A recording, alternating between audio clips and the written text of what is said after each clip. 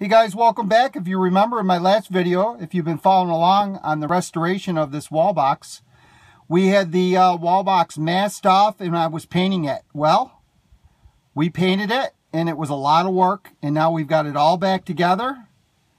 We made all new title strips. We made new artists for the windows. Cleaned all the buttons. Put a nice marquee in there. Shined up all the chrome. And we've got it all back together. It's all tested and working. Let's go ahead and flip the pages here. Everything works and plays great. And we even got more artists over there. As you can see, all the buttons have been cleaned. All the chrome has been shined. And we did a copper, sparkly copper paint. And it came out magnificent. All the chrome's been cleaned and buffed. You can sort of see the reflection of my door in there.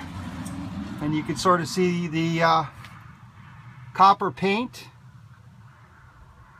You see how beautiful that is? Let's go around to the other side here. Hope you're enjoying this. This took about 75 hours to restore this box. The whole backside was painted. See how beautiful that turned out? There's our hookup for the iPod and wallbox adapter that runs it off on the iPod. And if you keep following along with our videos, we're going to take you on a tour of the inside. Show you how we hooked up the internal speakers with an amplifier. Play some music in the dark, and you'll get to see all that sort of stuff. A lot of fun doing these, but they take a lot of work, believe it or not. I've been keeping track of the hours. I'm close to 75 hours on this wall box. It's a lot of work. So if you're interested in one of these for your game room, my name's Mickey. You give me a call, 585-747-0605. I'm located in Rochester, New York. And that's it. That's what it looks like when we get done.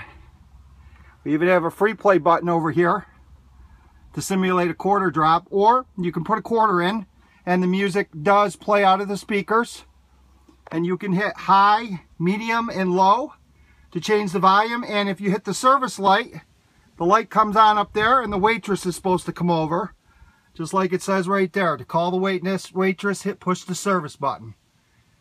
And we got it all hooked up, so keep on watching as the restoration is done, and now we're going to play some music. So keep on watching. Thanks for watching my videos, and stay tuned for more.